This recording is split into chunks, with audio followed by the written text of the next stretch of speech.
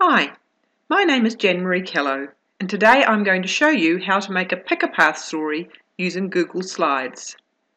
Kids of all ages love reading pick-a-path or choose-your-own-adventure stories, and with Google Slides they can easily make their own and share it. They can be very simple, with lots of pictures and a little text, or more complex. Students can complete them individually or collaborate on one class or group story, each creating their own slides. First, it is important to plan the story with all the choices. A flowchart can be very useful for this. A tool like Google Drawing or the Lucidchart app can be very worthwhile to use. Numbering all the choices can be very helpful later. Then we need to open Google Drive. Click New and select Google Slides. Then you can choose the theme. I'm going to choose Simple Light and click OK. And I'm going to add a title.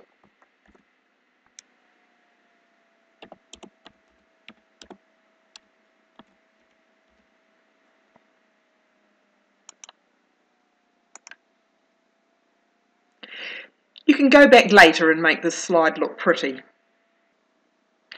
Go to the Slide tab and add a new slide, or you can use Ctrl-M.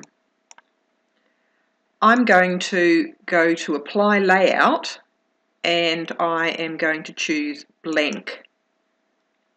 Okay. Now I'm going to add a text box and I'm going to put in my introduction to my story. Now I'm going to go to my pick-a-path flowchart and I'm actually going to select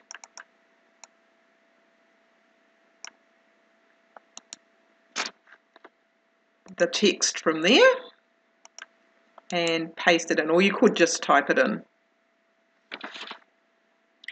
So then I am going to put in the choices, and if I have a look here, my choices are bowl or washing machine. So I'm going to put in my choices: 1, bowl, 2, washing machine.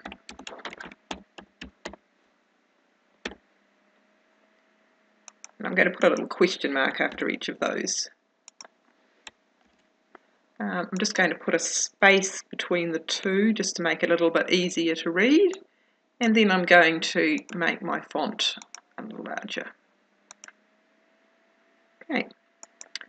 So the next thing that I need to do is make a slide for each of these two choices, the bowl and the washing machine. So I'm going to go to New Slide and I'm going to make a couple of slides. So my first one's going to be bowl, so I go back to my chart and I'm going to select the text for bowl.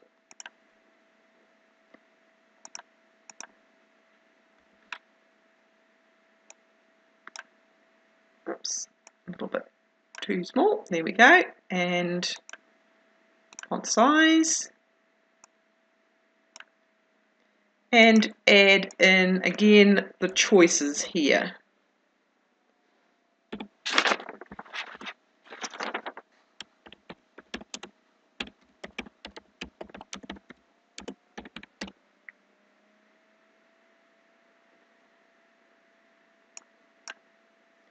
And make them as questions.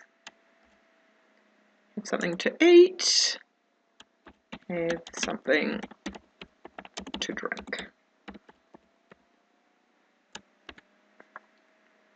Okay, make that just a little bit wider. There we go. And again, I'm going to just put a bit of a space in there just to make it a little bit easier.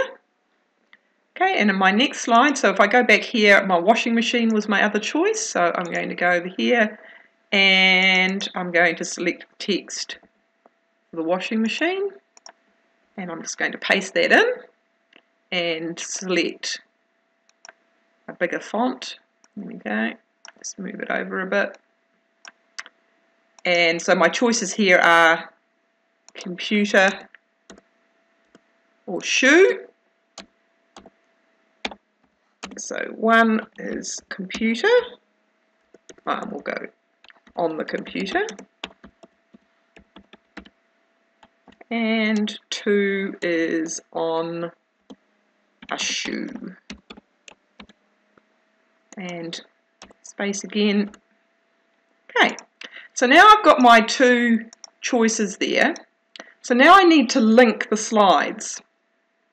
So I start off by highlighting the first choice, which is bowl, and I go up to this little link button. And I'm going to choose slides in this presentation to link it to. Now I know that my bowl one was slide 3. Okay, if I'm not sure, I can go back and check that. But it sometimes pays to write down what the choices are so that it makes it easier at this stage. So slides in this presentation, and the slide I want to go to is slide number 3. Okay, and just go apply. Then I'm going to do the washing machine, which I've worked out is slide number 4. So I go slides in this presentation, scroll down till I find slide number 4 and apply. Okay. So now if I click on that, it would take me to slide 3. And if I click on the other option, it will take me to slide 4. So then I need to do the same for each of these. So I need to create a slide for have something to eat and a slide for having something to drink. And then I'll need to do one for the computer and one for the shoe, and then link them all. So once I've done that, I just carry on and put in the rest of the story and all of the choices and link them. And then I can start making it look a bit prettier. So I go to my background and choose a colour for my background. Go to apply to all, so all the slides are the same background colour, and click done. And then I can start adding my images. So I'm going to put one on this slide of the shoe, and I'm going to go to image. I can either go insert images, or I can click the little image symbol. Go insert image. Now it helps if you have all of your pictures already in one folder in your Google Drive. It just makes it a lot easier at this stage when it comes to finding the picture that you want. Okay, so here is the one that I want for this particular one. And here it is coming in. And I'm just going to resize that a little and move it into place. Okay. And I would go through and do that with the rest of the slides, putting in all of the images, and just check that make any changes, such as changing the font or anything else that I want, just to make it look right. Okay, so now I'm going to show you what the finished story looks like. So here we have the cat pick a path story, and I'm just going to go into present mode and show you how it works.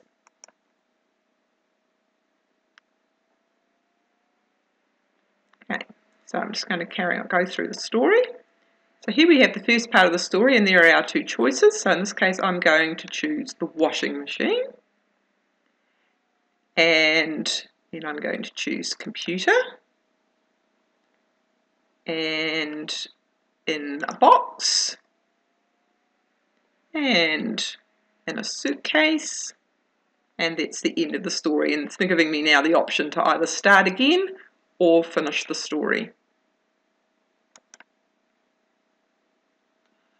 Okay, so once I've finished that, I make sure that I've set my sharing options so that everyone can view. So when I'm going to click on Advanced, and if you can see here it says Private Only, you can access. I'm going to click Change.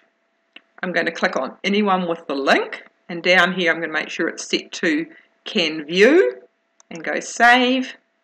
Then I can copy that link, and I can pop that onto my blog or a website, or anywhere else that you can pop a link. Okay. Or I could put it into my Google site. So I'll just show you how to do that. So here is my Google site, and I've already created the page that I want to put it on. and I'm going to go up to the edit button, the little pencil, and click that. And then I'm going to click in this box. I've actually created 2 columns here, although you could just do it in 1 column. And I'm going to go up to the Insert tab. I'm going to go to Drive and Presentation. I'm going to select my presentation and I'm going to click Save. I'm going to leave it as small. If I was doing it in 1 column instead of 2, I could probably select medium, but with small, it fits better into 1 column. So now you can see I have my presentation there. There's the little placeholder, and I'm just going to go Save. And now the presentation will appear on my page.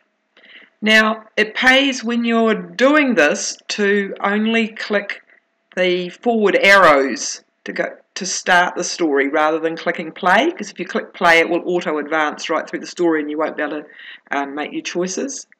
So if I click the forward arrow, it takes me to the slide, and then I can choose. If I choose bowl, it gives me this, and I can choose something to eat. I can choose in a bag. I can choose in the plastic bags, suitcase. So I can make my choices. I can start again, and so on. Okay, all within my Google site.